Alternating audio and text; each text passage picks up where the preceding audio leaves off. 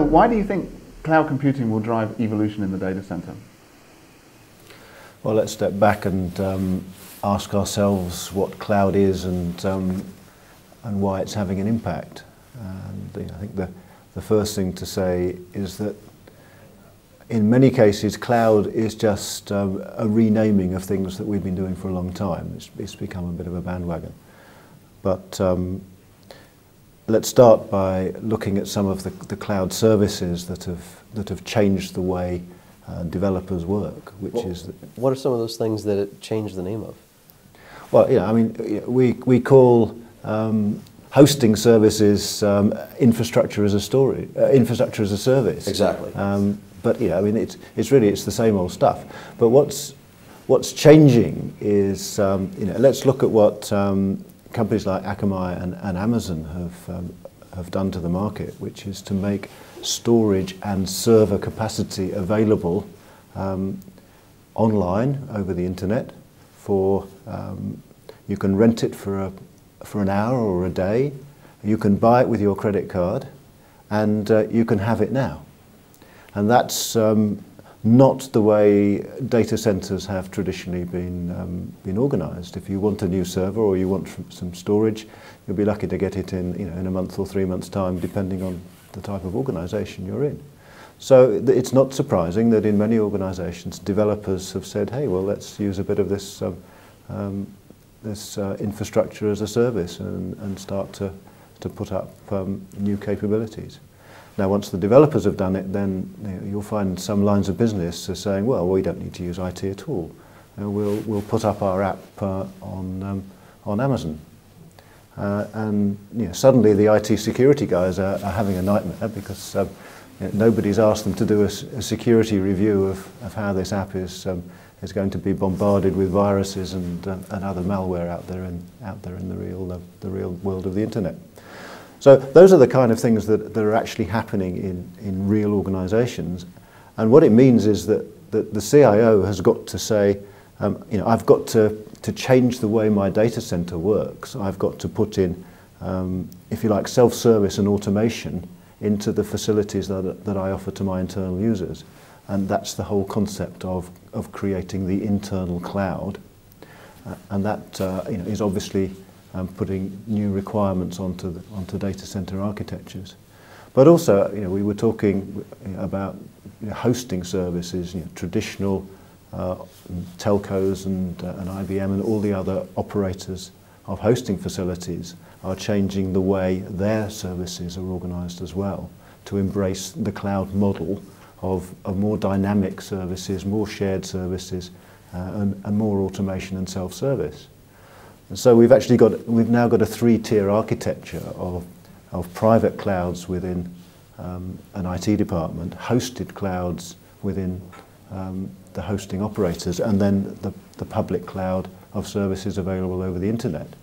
And the challenge is, how do you address those 3 worlds in terms of offering secure facilities depending upon the nature of the application and the nature of the data. So it's putting whole new challenges to particularly IT security departments in terms of the tools that they're using, the policies that they're setting, and how they police this new world. Okay, so what impact do you see this having in the financial sector? It has a couple of impacts. Part of it is, and I'm picking up on something you just said, Phil, about internal cloud computing and changing the mindset of how we structure a data center.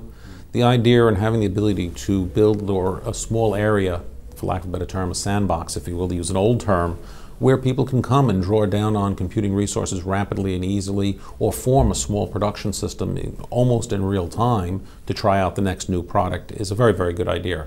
The other thing that it really gives us some freedom to do when you go to the external type of cloud is to move out to that stuff which is not core to who you are and what you're doing as a business.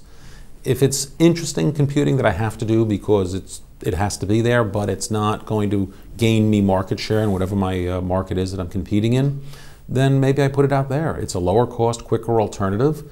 I don't make significant investments, and it just sits off to the side. And then comes the challenge with the security folks balancing the risks and rewards of that. And the real gain is the time to market. The downside is, do I have a security profile issue? that I have to watch out for?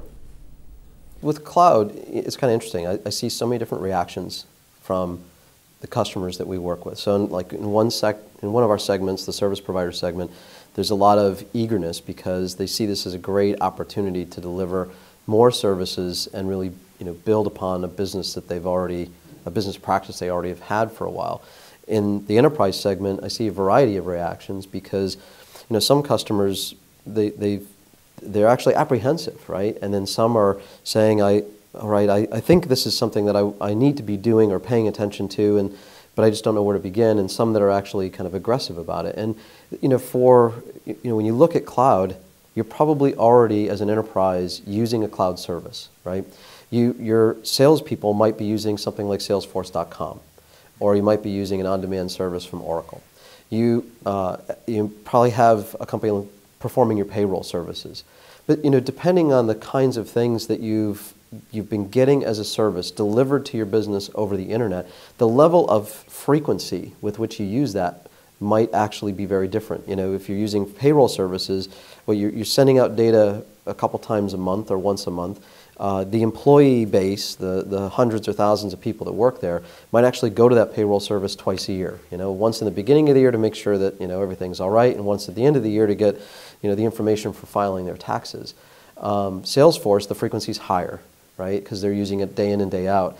And as they look at as IT people look at this, depending on where they are with using these services, that kind of gauges where their reaction is. And it's important to realize that, as I've heard you talk about this, Phil, this whole notion of having a virtual private cloud, where some of these things may be hosted outside, some of these things may be a private cloud inside, and you have to think of this as your entire pool of resources.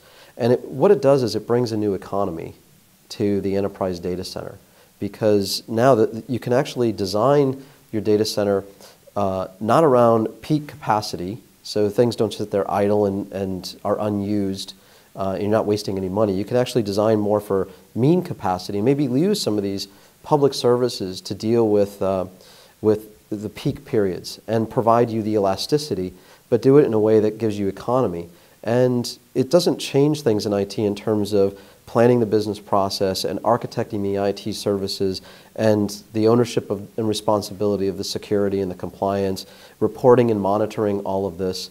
And those are all still very vital aspects of the IT processes when you look at that virtual private cloud. And the best place to start is to look at your own data center and how would you make that cloud-like? And we just have a very simple prescription for that. It's 3 steps. You need to simplify what you have. You have to find a way to share it, because everything about cloud is by definition shared. And you have to find a way to ensure security and compliance. And what New York Stock Exchange has done is actually taken the first step, right? They've simplified their infrastructure. They're actually using routing technology to be able to share things between 2 different data centers. And so, people are doing this in real time today.